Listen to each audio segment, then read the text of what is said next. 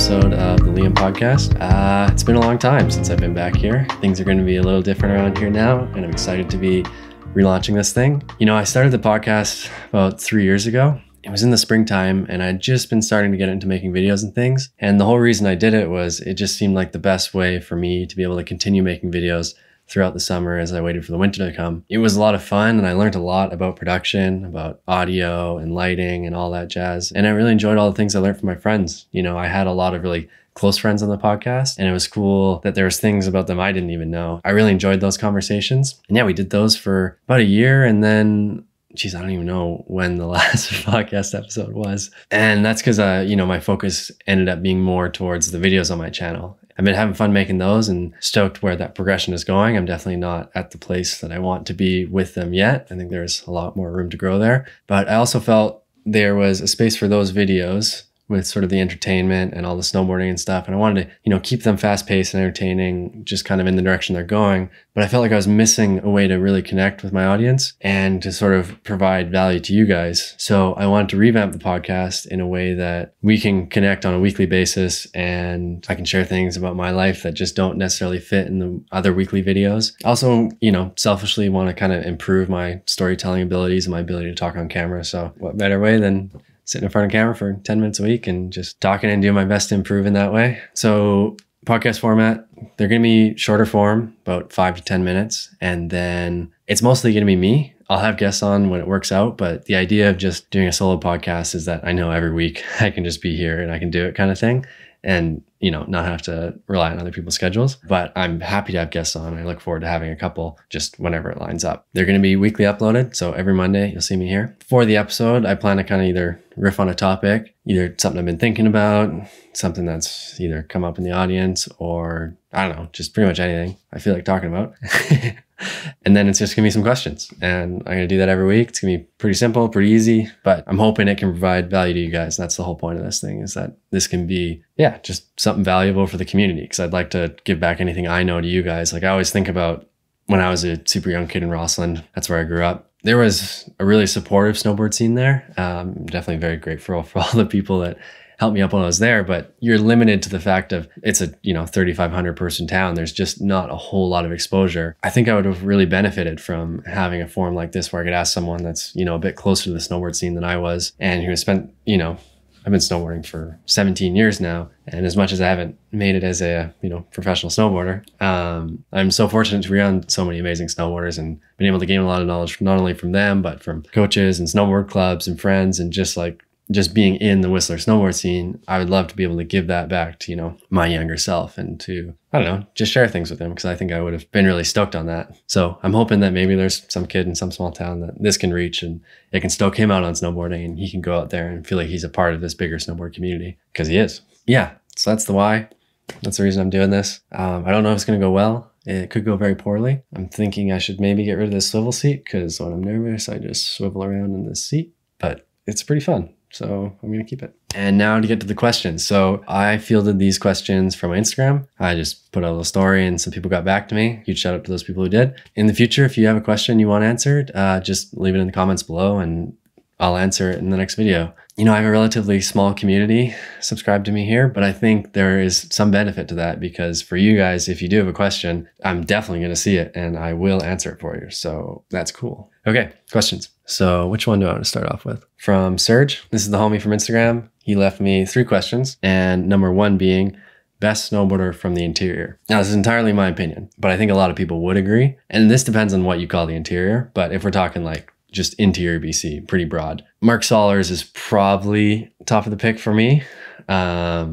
He's from Kelowna, which is pretty, interior Okanagan, whatever. And yeah, huge Mark Sollers fan. So that would be my number 1 pick. If he wants to get more specific, like interior, kind of like Kootenays area, I'm going to give it to both of them because they're brothers, and that's Mike and Ryan Turner. I was big fans of their snowboarding growing up. I actually remember my mom wanted me to take lessons when I started snowboarding, and I actually took my very first snowboard lesson with my mom. And that's when she started snowboarding. She still snowboards to this day. So that was cool. Hi, Mom. You watch these? Appreciate it. And I remember telling her for my lesson, I wanted my coach to be, I think I said Mike Turner at the time. I was like, yeah, just get the Turners. It'll be easy. Not knowing how any of that stuff worked. Anyways, yeah, they're super good. I was fortunate I got to do a bit of riding with them in the Kootenays when I was still around there. So yeah, that was really cool. being like my favorite snowboarders growing up. So, okay, I'm going to go away from Surge. Let's get one from Truth. So Truth wrote in, said, are you going to get another drone?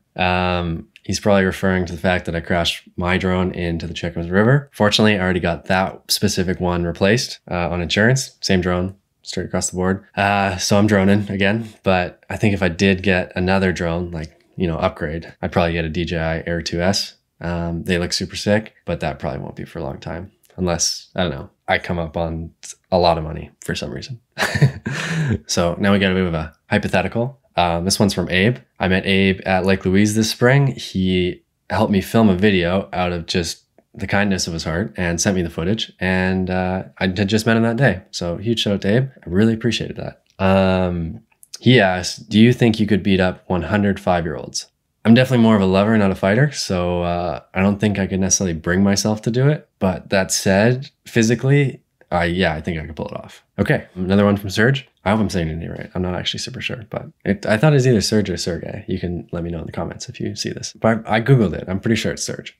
Favorite ski hill. This is a bit of a lame answer because, I don't know. Some people might say this is a lame answer, but I'm going to say Whistler Blackcomb. I guess it's my favorite. It's not lame. It's just what I like. But anyways, it's just has everything. It's like some of the best snow, great park all year long. Like I love Whistler Blackcomb. Like I think it's big for a reason. Like there's a reason why so many people want to come here. It's just the best. And just how many great snowboarders are here too is really cool. Like the fact that you get to see amazing people riding the park. And yeah, I'm going with Whistler Blackcomb. But I should shout out Red, because Red is a very fun hill and I do love going home to that. And actually Sun Peaks as another BC favorite. They're really fun. They have a really good top to bottom park. I also really like Breckenridge, but only for their park. I don't like really riding there except for their park. So most of this is judged off of parks. So you should take that heavily into consideration.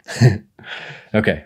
But yeah, Whistler Blackcomb, final answer. So now we got one from Dan Stevenson. I don't know Dan's exact title. I want to call him like a creative director, but it's probably something like that at Pangea. I've recently signed with Pangea. They're kind of like a half agency, half creative production house. And they're just getting up and going, but they've been really good to me. And I'm definitely stoked to be a part of it. So Dan asks, when you close your eyes and dream of winter, what do you see? I tend not to think about it too much when I am not in the winter, just because I like to say very focused here because I get too excited if I don't. But I'll close my eyes and we'll see what I see. Okay, I see peak trail lineup actually. A bunch of smiling faces, a bunch of stoke. Now I see a really good indie poke. I mainly just feel really happy and really excited. And there's that feeling that I get from snowboarding where I feel like, I don't know, I'm kind of like myself more than any other time and I'm just expressing myself. That's kind of something I really like about snowboarding. I don't get in many other things. So yeah, that's what comes to mind. Eric, he asks, most unique place you've ever ridden. I've been fortunate to ride in a bunch of really cool places throughout, BC and some places in the States, as well as Australia and Europe. Whistler tends to have it all. And I'd say most unique place is probably the Whistler Glacier in the summer. Like, especially when I came out for Camp Champs when I was super young,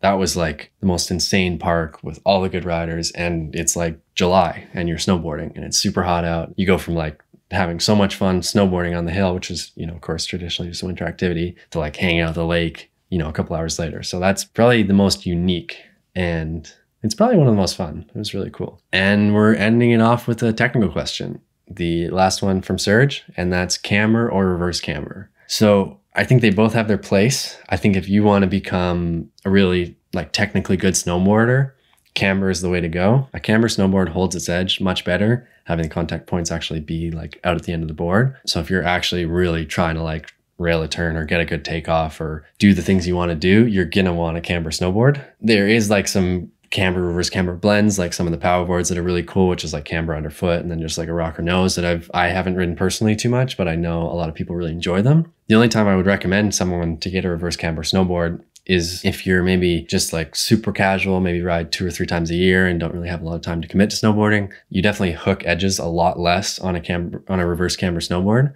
which is the great reason for them and can make your day actually a lot nicer because you're not just hooking edges. You can just kind of butter around, have a super fun day. And so if you're like just a casual boarder, then yeah, I think they're great for that.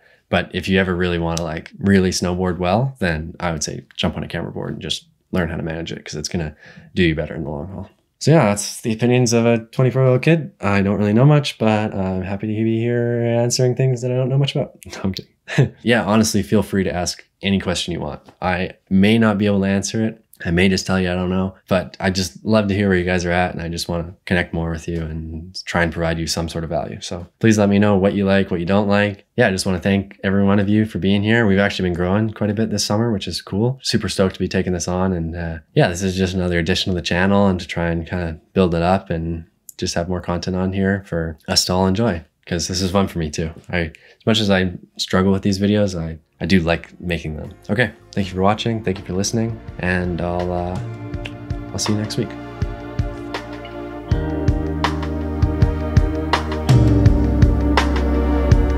See you later.